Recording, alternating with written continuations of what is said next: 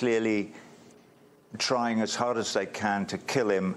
Julian Assange is becoming a warning to other journalists that if you tell the truth, particularly to power, we will get you. And Assange is one of those essential publishers, and there are precious few of them, which is why he is so precious to us all, who are prepared to take the risk of actually reporting the reality of our lives to us, to we the people, which is our right to know.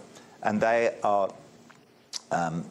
applying the heaviest possible penalty they can for him stepping out of line and doing his job as a journalist. And that is the message that is being transmitted.